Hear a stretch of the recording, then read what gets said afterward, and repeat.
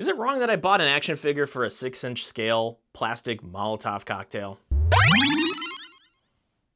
Because I did, and this is the Marvel Legends Track Suit Mafia figure. This figure has an interesting tale behind it. Apparently he was very difficult to get when it first released. If you didn't pre-order it, it sold out, or there was even difficulties with, I don't know. There's a story behind this just not being widely available, and then all of a sudden, all of the Ollies across the country decided to light up and just put all of the Tracksuit Mafias that were hidden somewhere in a warehouse, I don't know, on the clearance store shelves. So I was able to get this guy for $10, and I watched the Hawkeye series on Disney Plus. It was kind of fun, but what I like him for is he's just like a random nameless thug that you can put in other scenes with action figures. And along those same lines, it comes with a very, very impressive accessories kit that includes a golf club, a machete, a baseball bat, and yes, a Molotov cocktail, plus 2 additional head sculpts. Oh yeah, and I also forgot a crowbar. How could I forget the crowbar? So in terms of accessories, like, this figure is just worth it for that alone, especially at the $10 price point. But from my understanding now is that a lot of people have already ravaged Ollies for these action figures because they are such good goons or thugs that you can just have in the background. But I don't want this video just to be talking about the accessories, because I think I've already talked enough about the accessories. They're fantastic. If you can find this figure just for those alone, go get it. But what about the rest of the Tracksuit Mafia guy? He's kind of interesting. He's got double jointed elbows. Let's just give those a try real quick. You can get a nice good crunch up there. What about the double jointed legs? They're pinless, by the way, which is kind of nice. They do an okay job. He's a little bit wobbly in the waist. And what you notice is that when you move him, he kind of clicks into place on the waist swivel, which is something kind of interesting.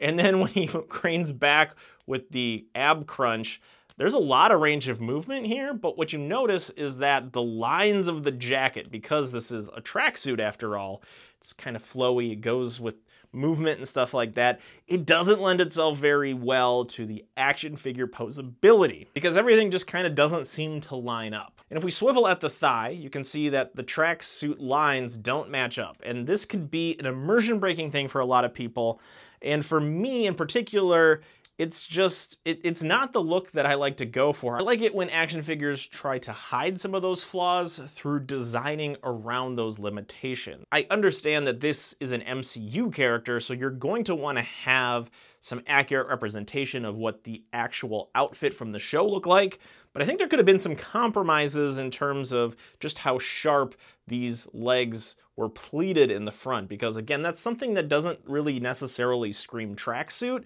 It screams almost pantsuit, which I'm guessing these are part reused from some other action figure within the Marvel Legends line. But even though I don't like when these stripes don't line up, the fact that it goes from all the way to the shoulders, all the way down to the ankles, is a really cool paint detail. And if you get really close to the figure, you can see like the waistband of the tracksuit, there is just a slightly different version of red, which is cool. Like it adds a little bit of detail. It breaks up this red blob of tracksuit, and it gives you some visual distinction between the top half and the lower half of the figure. And of course, if we look really closely, we have the zip up. One of them has a little touch of paint. The red one, which I think could have used that touch of paint, doesn't have it. But you do just get a little bit of it. Double zips on the hoodies. Now, another interesting limitation of this figure is he does have a lot of accessories, but it doesn't come with alternate fist sculpts, which should have seemed like an obvious one. If this is just your nameless, again, background thug, there could have been a lot of options with hands, but for now we just get one fist that's mostly closed, so you can hold on to any of the accessories that he comes with.